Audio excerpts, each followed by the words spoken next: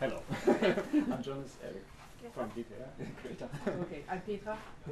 My message to the German government is that they should stop what's happening here immediately, stop the destruction, and ensure climate justice for everyone.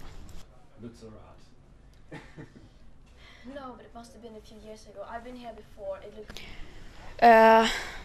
disappointed is one way of putting it. I think it's very weird to see the German government, including the Green Party, make deals and compromise with companies like RWE, with fossil fuel companies, when they should rather be held accountable for all the damage and destruction they have caused.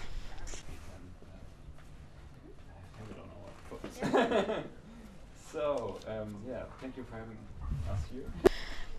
The coal that's in the ground here is not going to be available immediately.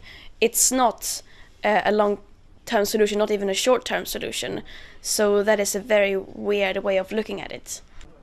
You saw the open pit yesterday and I think once before. Yes. What do you think Of course, since the climate crisis is a cumulative crisis and is a global crisis, what everyone does matter. And if one of the largest polluters, like Germany, and one of the biggest historical emitters of CO2, is doing something like this, then of course it affects more or less everyone, especially those most bearing the brunt of the climate crisis, the ones most affected, the one who have done the absolute least to cause it.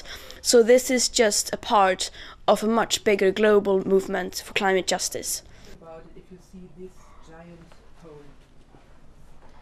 Yeah, I just hope that the climate crisis and more important issues get 1% of the attention that got. Then, yeah, the situation would be completely different.